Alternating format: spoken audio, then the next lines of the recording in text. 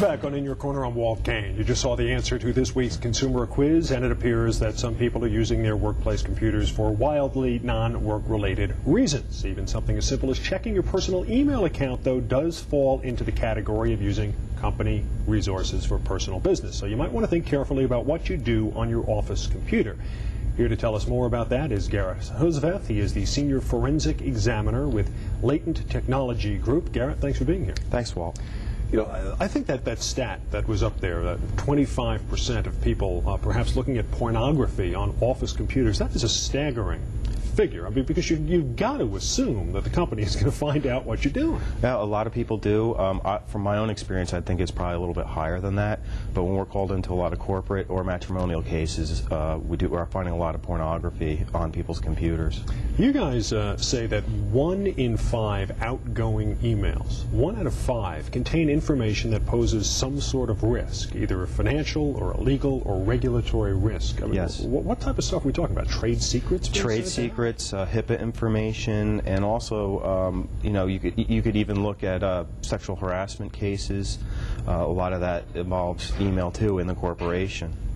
So, you know, in this day and age, can you safely assume that anything you send out in an email from the office is not being viewed by the company? No. I mean, most IT staffs and companies monitor what goes in and out. If they need further analysis done, they'll call in someone like us because we can bring back deleted emails. Right. And is there any way you could possibly know this? I mean, this is all going on in the background. Some companies are even logging your keystrokes. Yeah. And there's no way you would know this, I would assume. No, no. Some companies will tell you that you're being monitored. Many won't. And they don't have to. They don't have to. No, it's all company property. You know, most will extend the courtesy. Some don't.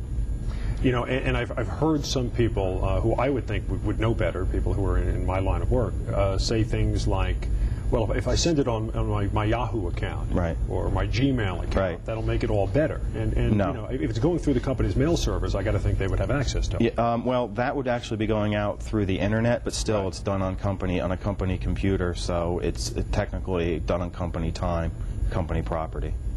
Is it true, as some say, that you can really never delete an email? I mean, you may send it out, but it always floats around cyberspace someplace. Well, the way a Windows computer works, it'll stick around. When you delete a file, even an email, a Word file, something like that, it'll stick around sometimes for years, and it's marked to be overwritten, and eventually the operating system will overwrite that information. But again, it could happen a week from now, it could happen 5 or 6 years from now. Now, you're on a computer, whether it's yours at home, whether it's one at work. You don't want people to know what you're doing, so you go out and you clear your internet history. Right. Does that really accomplish anything? Well, no, not really. I mean, your spouse, if you were doing something you shouldn't be doing, wouldn't be able to find what you were doing, but they call someone like us, and we can bring all that information back and actually make a timeline of usage.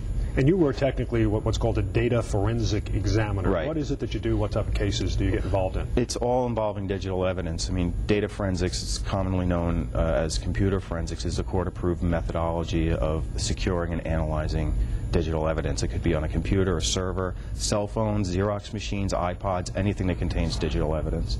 And you get involved in everything from criminal cases to, as you indicated before, matrimonial cases. People think somebody's cheating. Yeah, so the majority of our cases are corporate or matrimonial. How long after something is deleted can it still theoretically be hanging out on a computer? I mean, what's the oldest stuff you've been able to pull back that was supposedly deleted? 8 or 9 years. Yeah. So back to, at that time, it was back probably to about the mid-90s. It stays around for quite some time. You know, I mean, hypothetically now, and not that we're trying to advise criminals on, you know, how to recover their tracks, but, I mean, let's say that you have a computer at home, and, you know, you've done all kinds of stuff, checkbooks, you know, investment software, you got all kinds of passwords on it. Can you buy that software that's out there that claims to write ones and zeros and erase the hard drive? Does that stuff really work? Or disk wiping, disk wiping software. It will work, however, most people don't know how to use it properly, and there's always pockets of information left behind. So people, unless they wipe the entire drive, we can still catch them.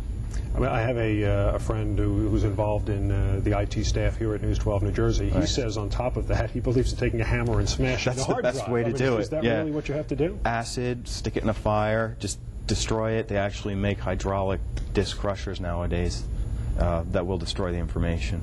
Wow. Let's talk about spam. Why is spam so dangerous? Spam, it not only is a nuisance and ties up internet bandwidth, but it also usually has some type of payload that's either spyware, which will slow down or infect your computer. It can turn your computer into what's known as a zombie, which is a mail server that people on the internet will use to process outgoing mail through your own computer. Viruses, things like that. Do you still have to take some sort of action, like opening some sort of executable file, or can it be slipped in without your knowledge at this Nowadays it can be slipped in. Yeah, most of it you still have to take some kind of action, but some of it nowadays is just as soon as you open it, like in Microsoft Outlook, or preview it, it'll automatically install. So how do you defend against that? Anti-spyware software, really, it's the only way to go. And you know, that industry still has some catching up to do. The spammer is always one step ahead. Right. I mean, because it's always easier, I would assume, to break a security protocol than it is to design the perfect wall that keeps everybody out. As soon as you design that wall, they've already figured out a way around it.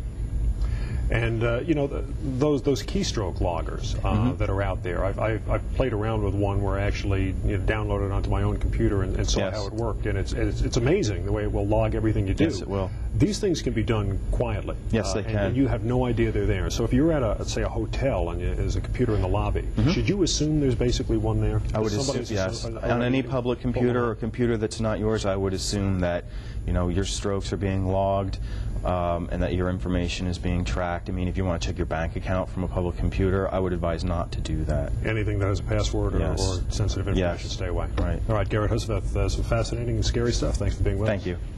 Well, coming up, does your property tax bill have you kind of up in arms because you feel like you're taxed to the max? Well, there may be something you can do about it. This week's Consumer Alert, straight ahead on In Your Corner on News 12 New Jersey.